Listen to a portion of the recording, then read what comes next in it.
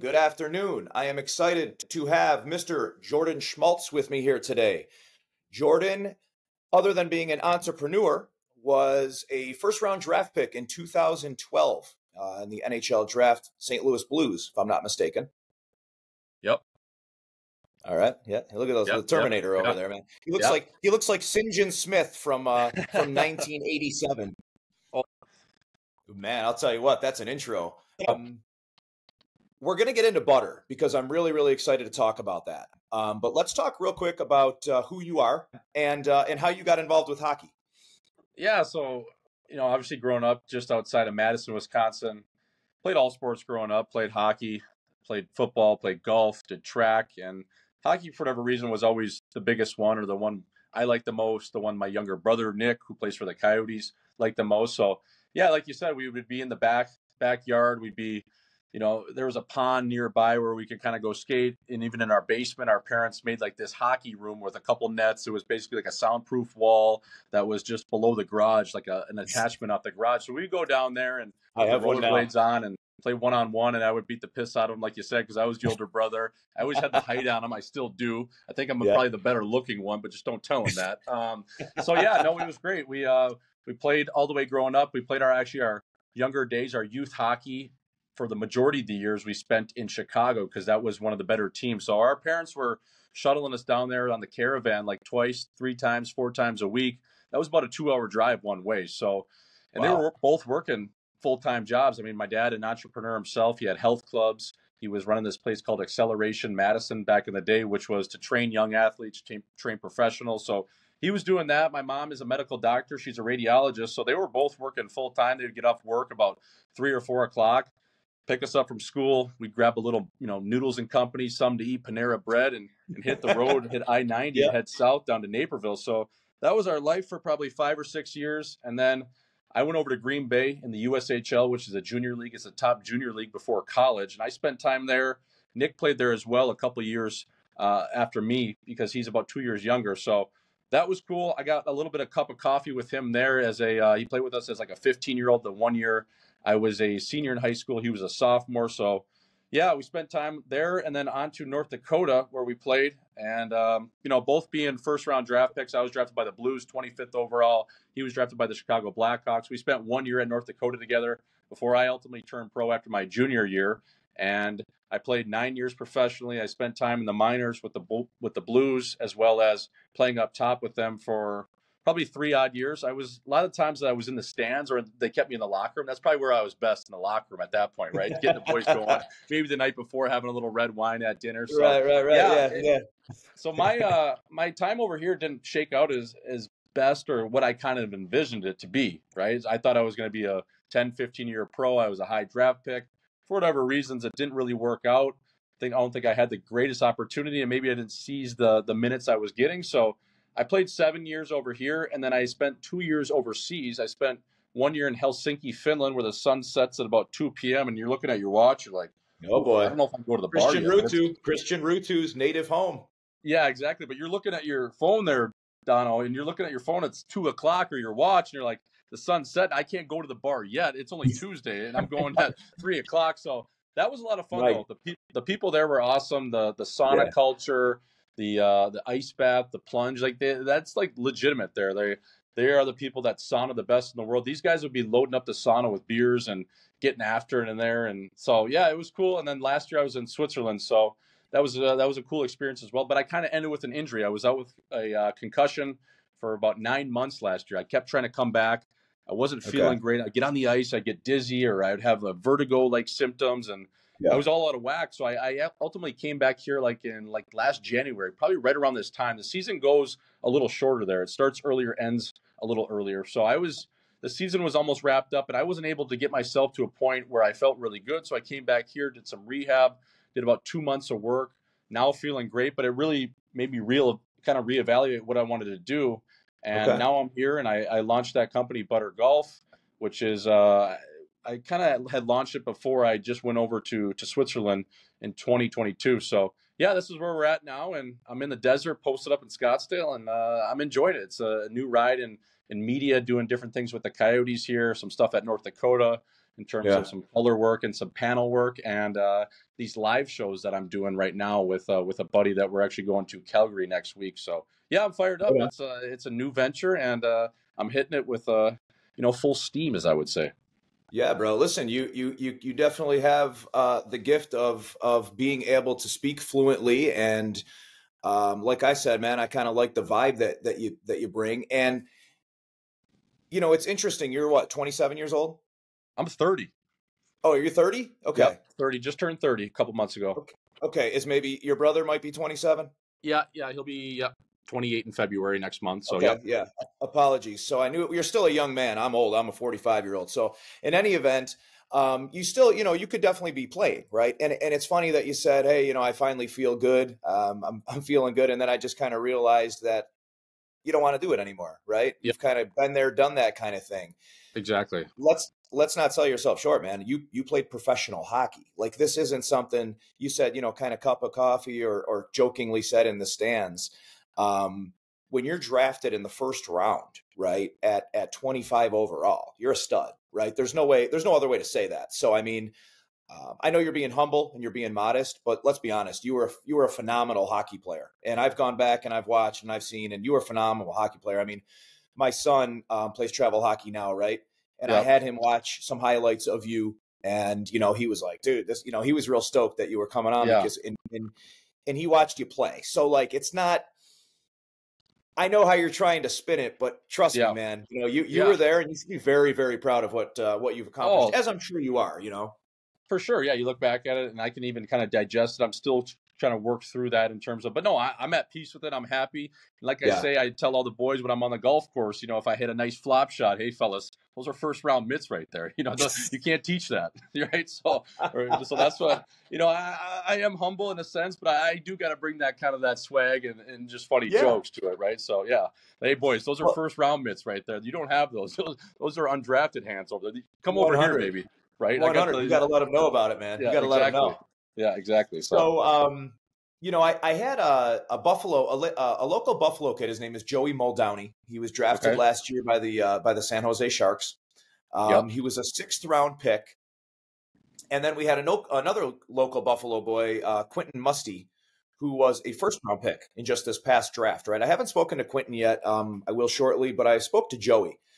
And it's interesting what you had just said about North Dakota and then how you turned pro, right? So did the Blues have the rights to you when you were drafted, correct? They had the rights to you. You went and played a year at Dakota, and then they said, okay, it's time to come to us?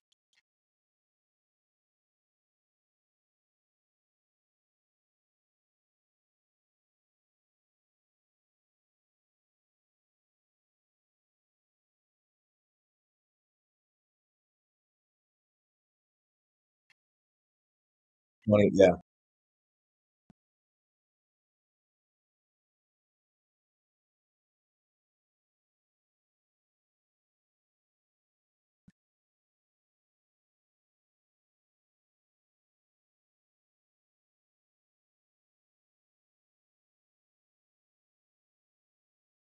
Right.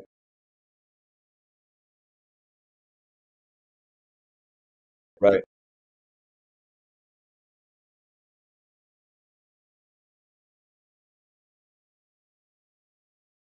Okay.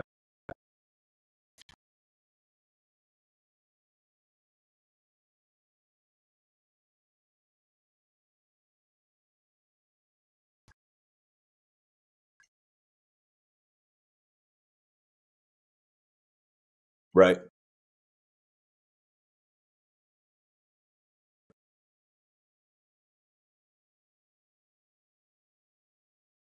Right. Right. Let yourself marinate a little bit, little Chevette seasoning. Um, Right. I think that's, the way you just described that, it's tough. And you have to feel a lot of pressure being a 1st round pick. Like Joey's a 6th round pick. And again, I'm not taking anything away from that either. But being a 1st round pick, I would think as an 18-year-old kid or 19-year-old kid, that's got to be tough mentally, man. That's got to be a lot of pressure, right? Where you almost feel like you got to live up to expectations of being a 1st round pick. So while you're sitting there marinating and doing whatever and just trying to have a good time, because that's what it really should be about, in the back of your mind, there's always this, oh man, am I living up to the hype and what everybody expected from me and stuff, right? I mean, did you ever feel that way? Did it kind of cut into the time you were having at North Dakota, or were you just living in the moment and having fun?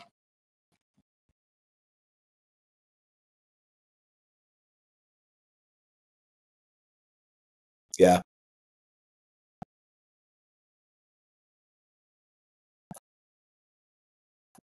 Okay.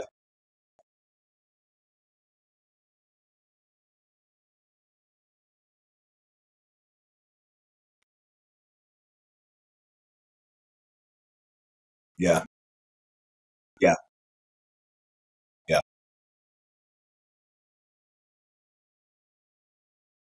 Right. Right. Screwing with your head.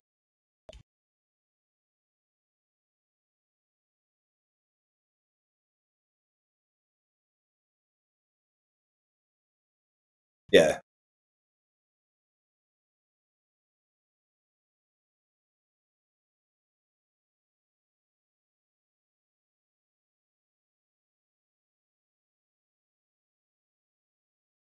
Right.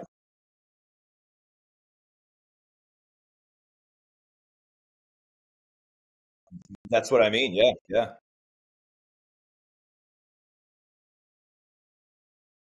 They were stacked. They were stacked. Yeah.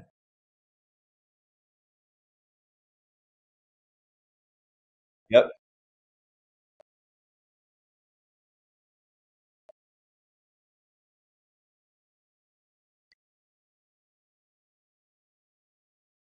Yeah. Yeah. Yeah. Yeah. Yeah.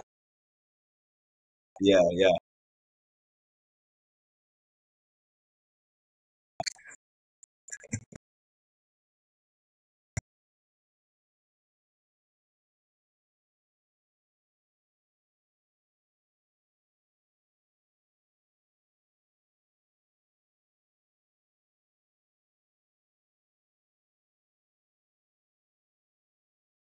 Right. Right. Yeah, man, you teed that answer off perfectly. That thing went 360 in the air. That was a great answer, and I like your philosophy on that. And I believe one thing that I noticed that you had said was the system, and just kind of, I believe personally, hockey may be the number one sport with right time, right place. You know, football, think about it. When you're drafted football, 18 years old, man, you're playing next year, right? You're the QB, you're the running back. They're drafting, you're playing next year.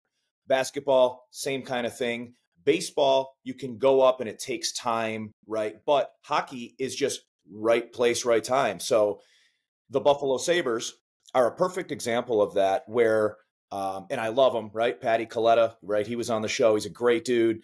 But he drafted a little bit later and had the opportunity to play for the Sabres when the teams for years weren't in any type of playoff run, right? Like they weren't chasing anything. It was developmental. He was a local boy, so it was great for the fans to see. And he was so scrappy. I mean, if you heard that guy's records, they're awesome as far as these crazy, weird records that he still holds in the NHL with agitating people. And even Robbie Ray, right? Like I had Robbie on, and he was a good example as well. Like almost some of the NHL guys I've had on didn't think they were going to make it, but circumstance and timing is why they did. So, you hit on that real well. And again, I think you've had an amazing career. The Finland thing is crazy. Now, that's not all year round, right? Is that their winter? It's 2 o'clock dark.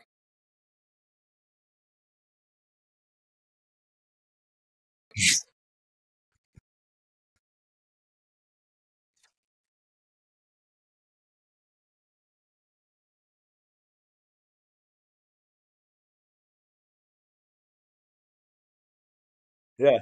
Yeah. Yeah. Wow.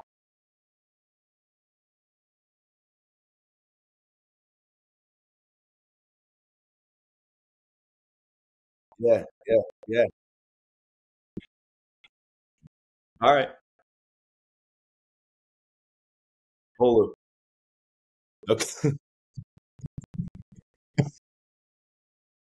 Okay.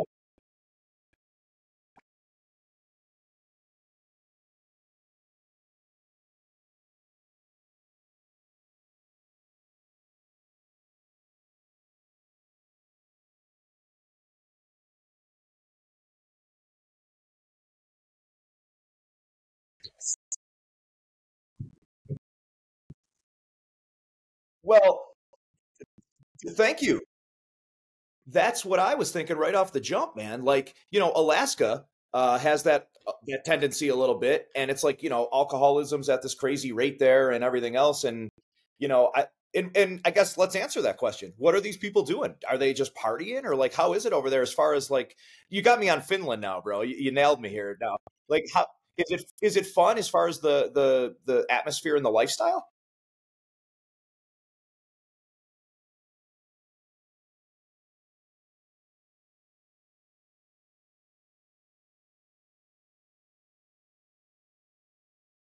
Sure.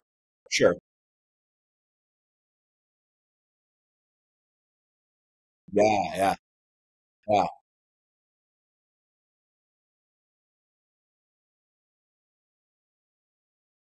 Straight up savages.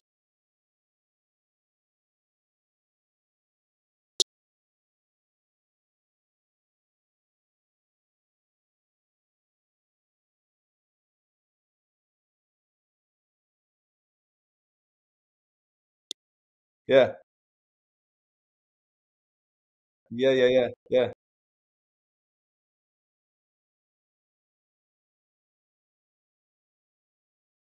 yeah.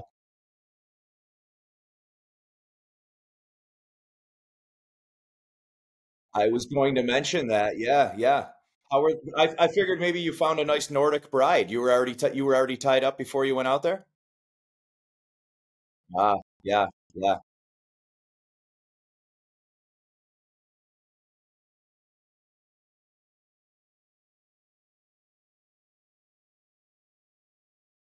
I was gonna say, where are you ranking the honey babies? The honey babies are right up there in Finland. All right, let's not get ourselves in too much trouble here when the wives are watching. So, shout out to Finland. We'll leave it at that. Shout out to Finland. Let's talk some butter, baby. Let's talk butter, baby. All right. So tell me all about it right from the genesis. I'm super excited to talk about this. I'm kind of one of those nerds when it comes to clothing lines and entrepreneurialism and just all of that, man. It's my grind. So tell me about it. How it started. Is it just you? How's it going? Go ahead.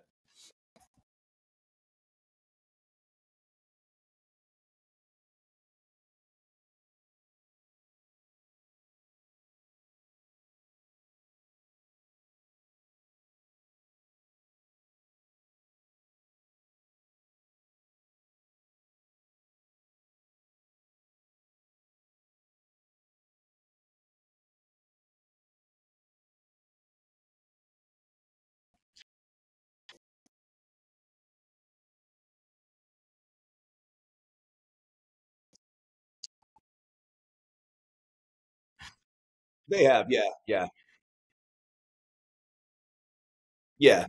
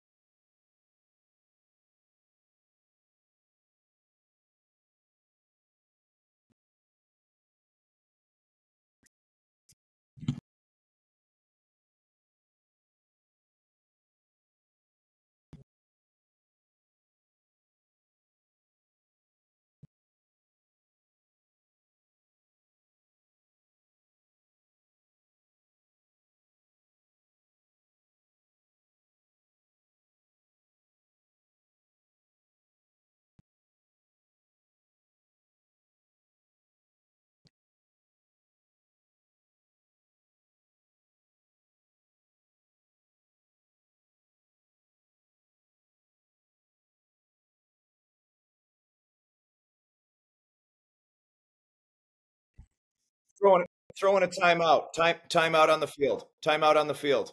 When in the Swiss Alps, did you at any point ever pretend you were in a Ricola commercial with one of those big long things and do the Ricola? Ricola. Did you ever at any point do that?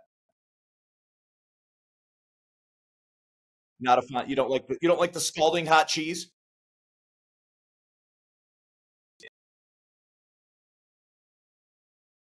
You know what? Some people like to pour it all over themselves, and there's a cult. There's a whole cult with fondue, and it's scalding hot, and they want to just drizzle it off each other's bodies. So it's a whole nother world. Just chomp it up.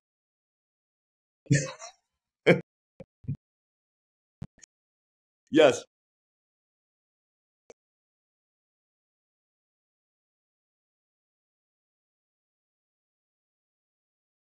there it is. Yeah, yeah.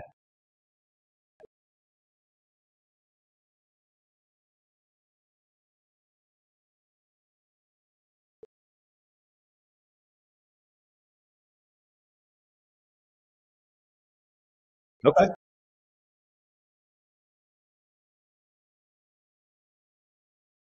okay.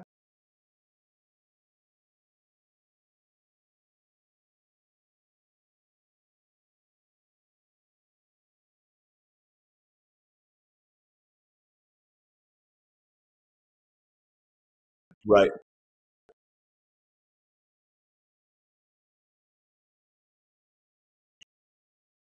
Okay.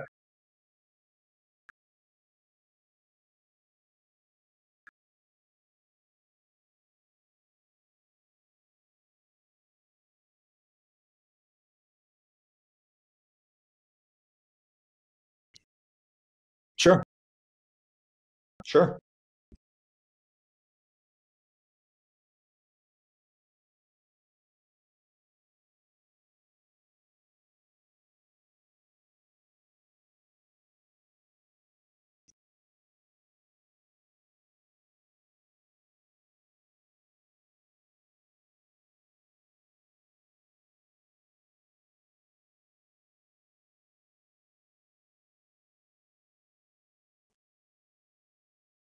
So I dig it 100%.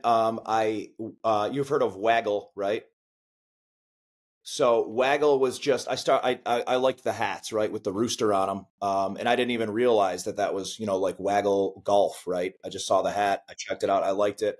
So I think a lot of the marketing, and that's why I think you're going to be very successful with what you're saying, is the crossover there with the lingo. I mean, even calling the different apparel, and again, I don't know if you do this or not. I'll be honest, I have not been on your site yet. I wanted to talk to you first, because I wanted to get the whole vibe of it.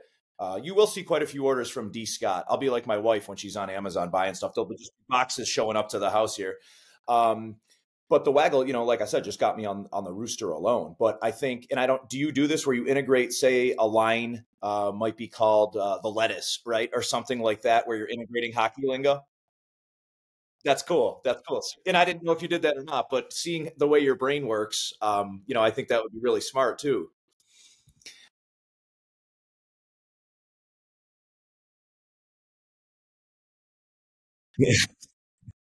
Yeah, yeah.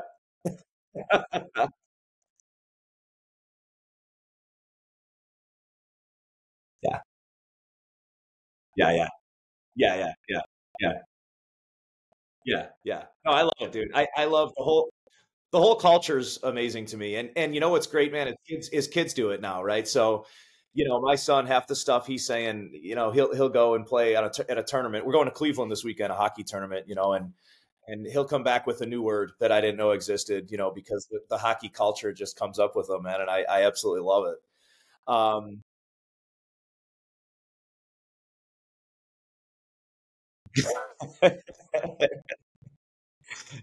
nobody can do it like hockey cats, man. Nobody can rival it. Where can everybody find butter right now? Is it just website driven right now? Are we looking at storefronts? Is it demographically right now? Are we spreading out? So I'll do a little name dropping. Like I had Johnny Damon on, right? And he was trying to promote A Game, which is his energy drink. And I couldn't find it, man. I had to go online. I ended up having to get a case of it, right? Dropped off at the house, and Next thing I know, I'm in the A game for $100 because I was just trying to try it, and it was hard to get. How accessible is butter right now? What's your main source? Is it online shopping or?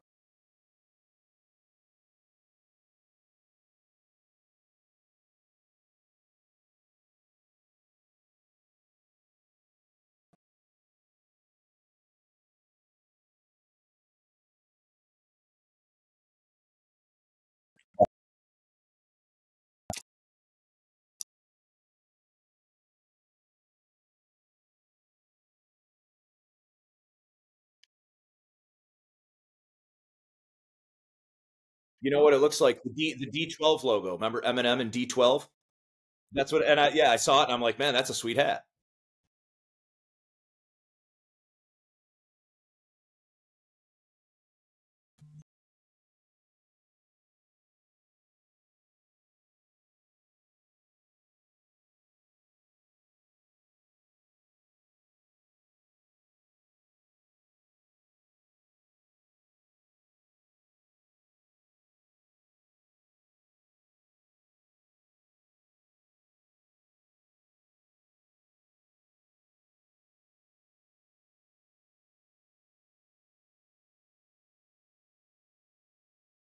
Yeah, yeah, yeah.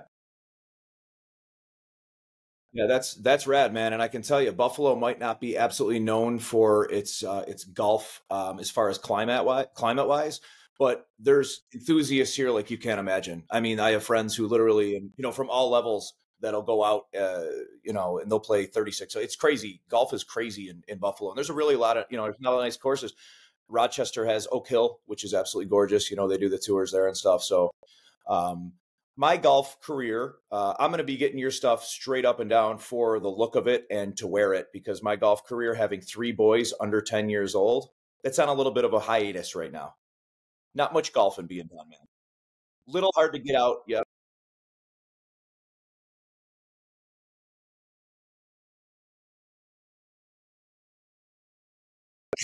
Oh, okay. All right. See, all right. We got to talk name dropping. All right. I see what you're doing here. I love it, man. I love it. So you've been to Buffalo? Okay. Yeah.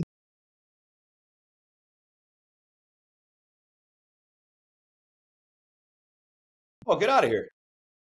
Oh, we will 100% reconvene then. Yeah, yeah. And I have some really cool ideas too. We'll talk about that after, but that's rad, man. That's great. Thank you so much, Jordan, for taking the time. This was a pleasure. This was cool. Really nice talking to you. And I'm glad that I'm going to be able to promote butter a little bit for you. And thanks for coming on and taking the time with me. Very cool. All right, man. Take care. Have a great day.